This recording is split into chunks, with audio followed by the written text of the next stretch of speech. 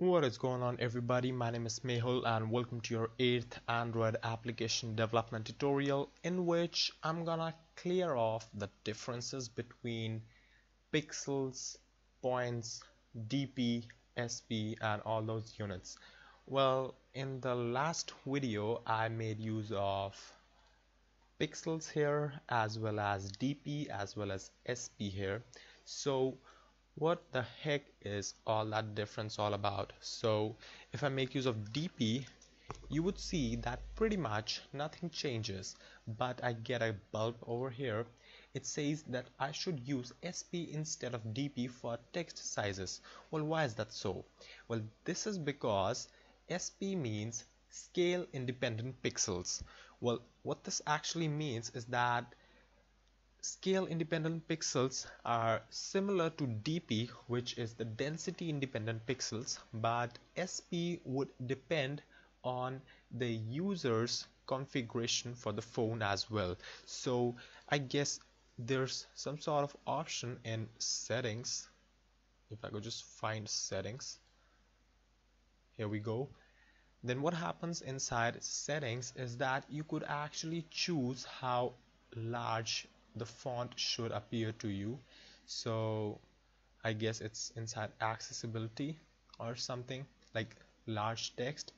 So what happens is that now user wants to see in a bigger text. So if you make use of DP in here, then your text won't scale up. So that's not the kind of behavior you would want from your application, which kind of doesn't obey the user. In most of the cases, users would have the normal text, and for, for text, DP would be equal to SP. But just in case you just want to make your application more user friendly for the people who have enabled this large text, or who just have some problem sort of seeing in the smaller text fields, then you should probably make use of SP for your application. It doesn't hurt. For any other thing, you can make use of DP, because now you know the difference between DP and SP. Then for the pixels, it is actually the worst unit. You should not probably use it for the mobile devices, because pixels actually correspond to the actual pixel size on the screen. So if you just choose pixel here, it would really would be variable from one phone to another depending on the type of resolution the phone has.